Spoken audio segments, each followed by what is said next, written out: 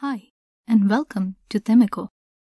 In this video, we'll dive into the concept of relative motion of two particles. During the video, we are going to learn the definition of this concept and how it differs from the absolute motion. We will also get familiar with how we can describe this kind of motion. Let's get started. So what is meant by the relative motion of two particles? To understand what kind of motion the relative motion is, we first have to understand what is meant by the absolute motion of a particle.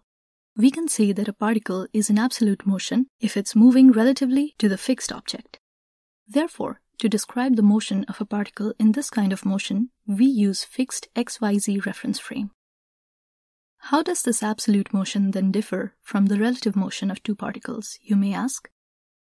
The simple answer is that instead of a particle that would be moving relative to a fixed particle, it moves relative to a particle which is also in some type of motion. Thus, in order for us to analyze this kind of motion, we are most often compelled to use more than one frame of reference, named as X-Y-Z- frame. As you see, because our established additional frame is in translational movement related to the fixed frame of reference, we can represent the position of particle B related to particle A with the relative position vector RB by A. We can write the equation for the position of particle B as follows.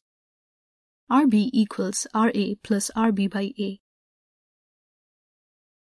We can also solve the velocity relation between the particles if we take the time derivative of the equation related to the position of particle B, which leads us to the following equation. VB equals VA plus VB by A, where VB and VA are absolute velocities of the corresponding particles. Likewise, VB by A is the relative velocity of the particle B with respect to the particle A. Also note that because the translating frame is only in translational movement, the direction of the components of the relative position vector RB by A are not changing due to the motion, and thus we only need to consider how the magnitude of this vector changes. In addition to the position and velocity of the particle, we need to usually also consider the acceleration of a particle, which includes the absolute and relative components in the case of relative motion.